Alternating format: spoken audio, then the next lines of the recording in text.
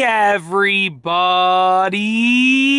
I'm here today to show you how to do long division. This will be an easy tutorial with some easy examples that you can look at to figure out how to do long division properly and easily. Let's get right into the video. So first and foremost, we're going to write down the equation. Let's say I wanted to do 368 divided by 16, okay? So just like this. So I'm going to write it down. 368 divided by 16, okay? So what I'm going to do is I'm going to write it down in the long division format. So it's going to look something like this, okay? I'm going to put the smaller number on the outside, which would be 16. I'm going to draw this symbol right here. Then I'm going to do 368, okay? Very simple. So now that we have this, we need to basically start by taking the equation and working from left to right, okay? So we're going to work from left to right, and we got to figure out how many times this number right here, the smaller number, can go into this number. So start with the left number, 3 over here. Can 16 go into 3? So 16 times 1 is already 16, which is higher than 3. So that's not going to work, okay? We're already too high. What about the first two numbers? So 36. How many times can 16 be multiplied without going over 36? Okay, so we want to make sure we're not going over 36. So if I go over here and let's say I do 16. So I'm going to just do it up here off to the side, okay? We'll do it over here. 16 times 2, okay? 16 times 1 is going to be 16. 16 times 2 is going to be 32.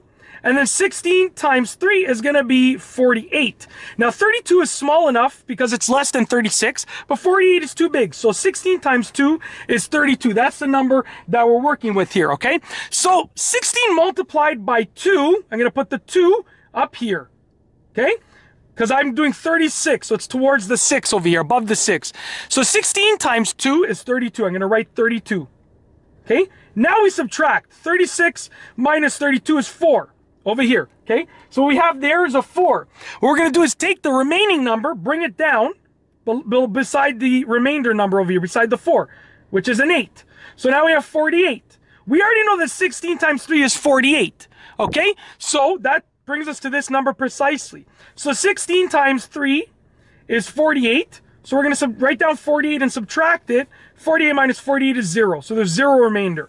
So 368 divided by 16 is 23. That's our answer. So we multiply this number to figure out what goes into here. So I'm going to do another example. This one is going to actually have a remainder. So we're going to do, we'll do 198 divided by 15. So I'm going to go over here. Let's make sure this is on camera. Yeah. So we have 198 divided by 15, okay? Now, obviously, you should already know this is a nice, simple equation, but we're going to put the small number on the outside, 15, then 198 over here. Can 15 go into 1? No, we can't divide 1 by 15. It doesn't make sense. What about the first two numbers, the 19? Can we divide 19 by 15? Well, 15 times 1 is 15, and 15 times 2 is 30. 15 goes into 19, that can make it. 30 is too big, so 15 times 1 is what we're looking at.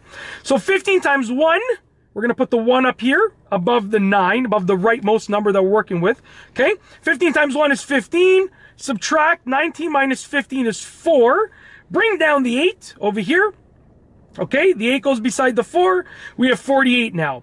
So once again, 15 times 1 is 15, 15 times 2 is 30, 15 times 3 is going to be 45.